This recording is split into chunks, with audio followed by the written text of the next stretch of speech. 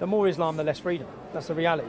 I don't believe that we should be bringing in last year 1.5 million young fighting-age Muslim men into Germany. 600,000 have gone missing. 160,000 have gone missing from Sweden. We don't know who they are. We don't know what their motives are in being in Europe. We've already seen 130 people killed by so-called refugees in France.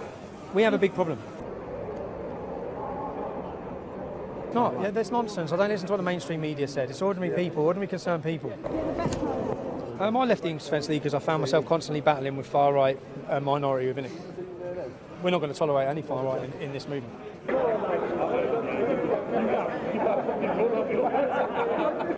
We've got a really, truly multicultural society, and we all benefit from it. But it's being distorted by one particular ideology who will not, under any circumstances, integrate with us. That's the truth. People don't like it, and because of that I get called a racist, a fascist, a Nazi. I'm neither of them things.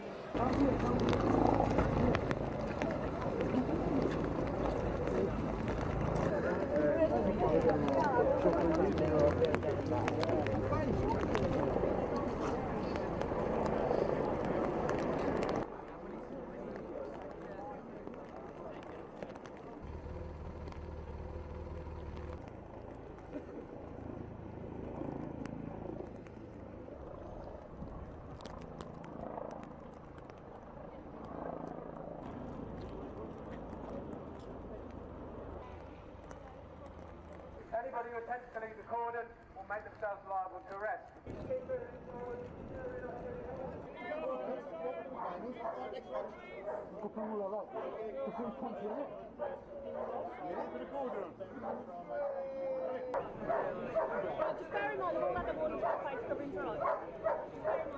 Well, I think it's an abomination that they're marching, really. Why a neo-Nazi group should be allowed to march and perpetuate the same hate that was perpetuated against the Jewish community in the 1920s.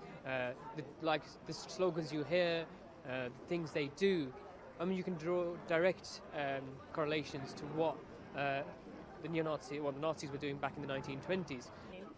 You know, they're purposely trying to create hatred, and you know, going out there marching on the street, you know, it's you know, can't be tolerated.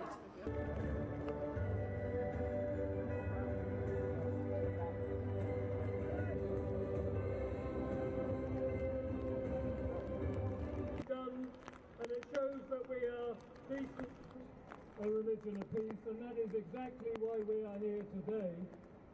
Because the future for this religion of peace calls itself submission.